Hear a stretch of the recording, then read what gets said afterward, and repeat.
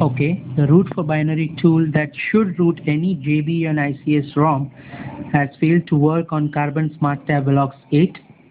However, I have found out a way to enter the default recovery of this device.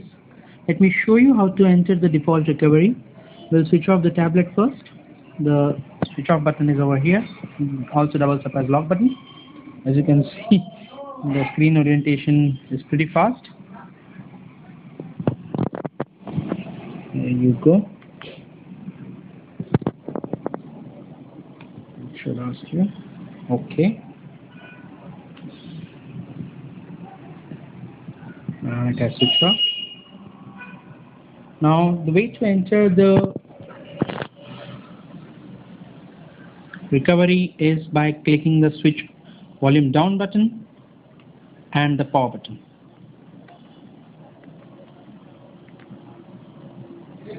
Wait a minute. The tablet should switch on and keep the volume down button pressed. Leave the power button and it should enter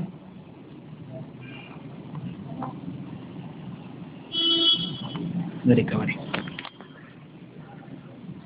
There you go. There are options, if you can see, is reboot system, apply update from ADB, apply update from EXT, external that is, apply update from cache, wipe data, wipe cache partition, wipe media partition. For now we'll just reboot, and there you go.